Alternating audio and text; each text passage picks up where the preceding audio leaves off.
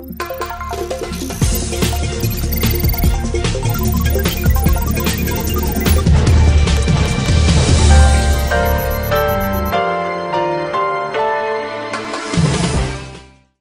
guys, welcome back to your dreams. നിങ്ങളുടെ സ്വന്തം അവിശ്വലായതൻ ഒരു അടിപൊളി വീഡിയോയിലേക്ക് നിങ്ങൾക്ക് സ്വാഗതം.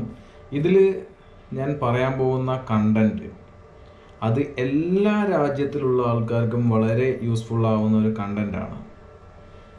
നമ്മൾ ഈ കണ്ടന്റ് മീൻസ് ഈ കാര്യം അറിയാത്തത് കൊണ്ട് പലരും അവരുടെ വിദേശ വിദ്യാഭ്യാസ സ്വപ്നം നടക്കാതെ പോകുന്നുണ്ട്, ഇല്ലെങ്കിൽ അതിനെക്കുറിച്ച് അന്വേഷിക്കാതെ പോകുന്നുണ്ട്.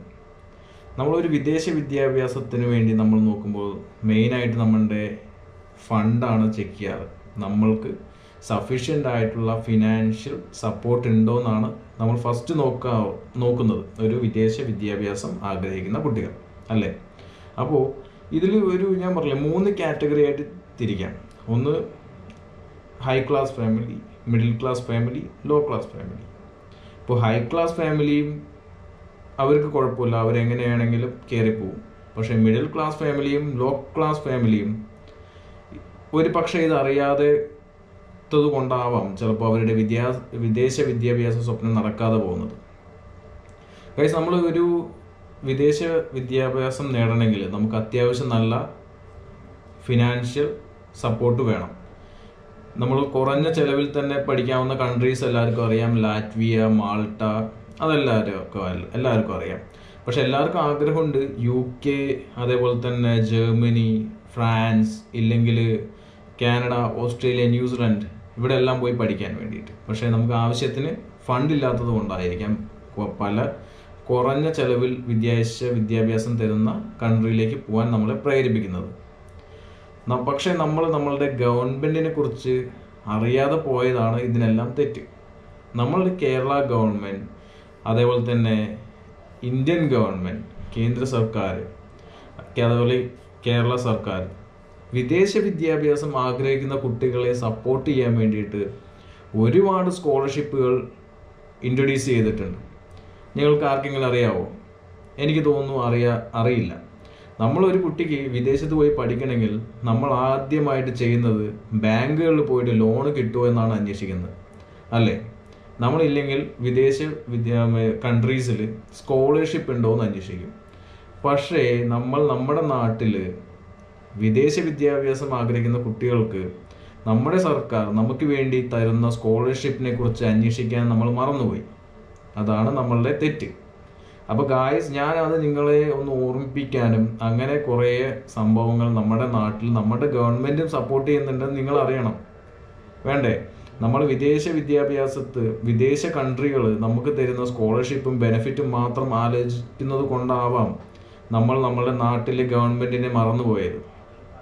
നമ്മുടെ ഗവൺമെൻറ് ഒരുപാട് സപ്പോർട്ട് ചെയ്യുന്നുണ്ട് വിദേശ വിദ്യാഭ്യാസത്തിനും. അതേപോലെ തന്നെ നാട്ടിൽ ഒരു വിദ്യാഭ്യാസം നേടണം എങ്കിലും ഒരുപാട് അവർ സപ്പോർട്ട് ചെയ്യുന്നുണ്ട്. അതിനെക്കുറിച്ച് നമ്മൾക്ക് അറിയാതെ പോയി. ഇനിയെങ്കിലും നമ്മൾ തിരിച്ചറിയണം. അതിനെക്കുറിച്ച് പറയാൻ വേണ്ടിയിട്ടാണ് ഞാൻ ഇന്നിവിടെ വന്നത്. അപ്പോൾ ഈ വീഡിയോയിൽ ഉൾക്കൊള്ളിച്ചിരിക്കുന്നത് SC, ST, OBC ക്ലാസ്സുകളിലുള്ള ഇല്ലെങ്കിൽ കാസ്റ്റുകളിലുള്ള ആൾക്കാർക്ക് തരുന്ന സ്കോളർഷിപ്പിനെ കുറിച്ച് പറയാനാണ് ഞാൻ ഇന്നിവിടെ വന്നിരിക്കുന്നത്. അപ്പോൾ ഗായ്സ്, ഇതെല്ലാം അറിയാത്തത് കൊണ്ടാണ് പലരുടെയും സ്വപ്നങ്ങൾ നടക്കാതെ പോകുന്നത്. അപ്പോൾ ഇതെല്ലാം ഇനിയെങ്കിലും നിങ്ങൾ തിരിച്ചറിയണം. ഞാൻ അതിൻ്റെ ലിങ്കുകൾ താഴെ കൊടുക്കുന്നുണ്ട്, നിങ്ങൾക്ക് കയറി ചെക്ക് ചെയ്യാം. അതിനെല്ലാത്തിനുപരി എനിക്ക് ഈ വീഡിയോ തുടങ്ങുന്നതിന് മുമ്പായിട്ട് നിങ്ങളോട് പറയാനുള്ള ഒരു കാര്യം, ഈ സ്കോളർഷിപ്പ് റിലേറ്റഡ് ആയിട്ടുള്ള എന്തെങ്കിലും എൻക്വയറി ഇല്ലെങ്കിൽ വിദേശ വിദ്യാഭ്യാസം നൽകുന്ന കൺട്രികളിലേക്ക് നിങ്ങൾക്കൊരു അഡ്മിഷനോ ഓഫർ ലെറ്ററോ എന്ത് തന്നെ ആയിക്കോട്ടെ, എല്ലാ തരത്തിലുള്ള അസിസ്റ്റൻസ് ഡ്രീംസ് നിങ്ങൾക്കായിട്ട് നൽകുന്നുണ്ട്.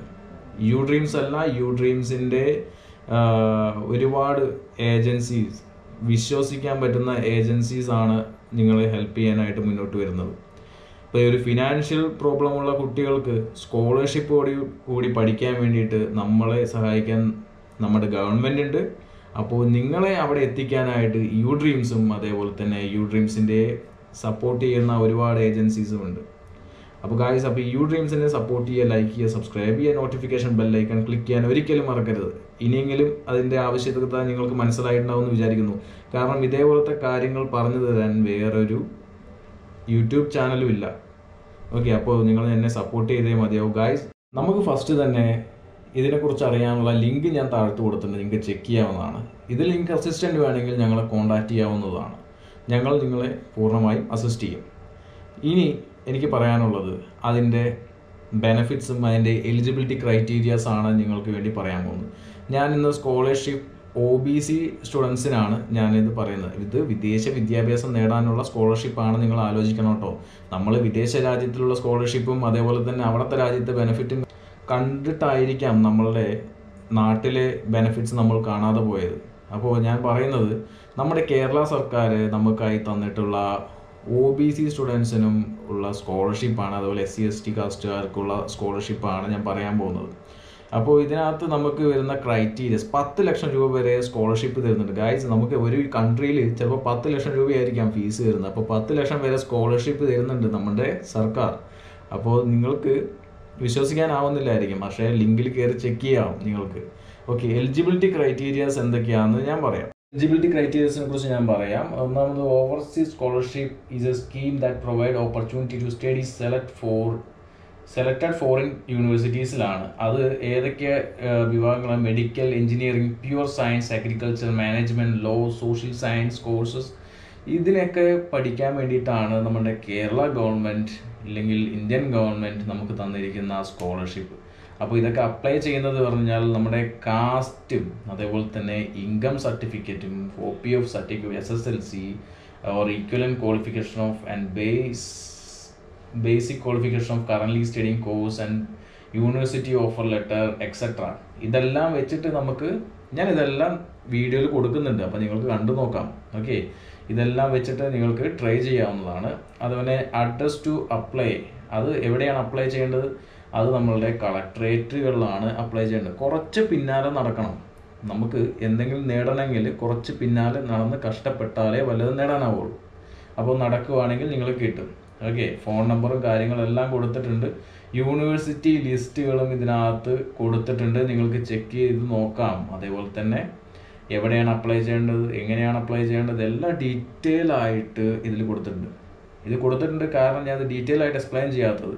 നിങ്ങൾക്ക് വല്ല സഹായം ആവശ്യമുണ്ടെങ്കിൽ ഡയറക്റ്റായിട്ട് ഞങ്ങളെ കോൺടാക്റ്റ് ചെയ്യാവുന്നതാണ്. ഞങ്ങളുടെ പുതിയ വാട്സപ്പ് ഗ്രൂപ്പ് താഴത്ത് ആഡ് ചെയ്യുന്നുണ്ട്. ഇതിനെക്കുറിച്ച് ഡീറ്റെയിൽ ആയിട്ട് നിങ്ങളെ ഹെൽപ്പ് ചെയ്യാൻ വേണ്ടിയിട്ട് ഒരു വാട്സപ്പ് ഗ്രൂപ്പ് തന്നെ നമ്മൾ തുടങ്ങിയിട്ടുണ്ട്. അപ്പോൾ അതിനകത്ത് ജോയിൻ ചെയ്യാൻ താല്പര്യമുള്ള കുട്ടികൾ ഓഫർ ലെറ്ററിനാണെങ്കിലും എന്തിനാണെങ്കിലും ആയിക്കോട്ടെ, നമ്മൾ എല്ലാ രീതിയിലും ഏത് രാജ്യത്തിനായിക്കോട്ടെ, കാനഡ, ഓസ്ട്രേലിയ, ന്യൂസിലൻഡ്, അതുപോലെ തന്നെ UK, Ireland, France, Germany, Italy, അതുപോലെ ലാറ്റ്വിയ, ലിത്വാനിയ, എവിടെ വേണമെങ്കിലും ഓഫർ ലെറ്ററും ഒരു അഡ്മിഷൻ നമ്മൾ എടുത്തു തരാൻ നമുക്ക് കഴിയും.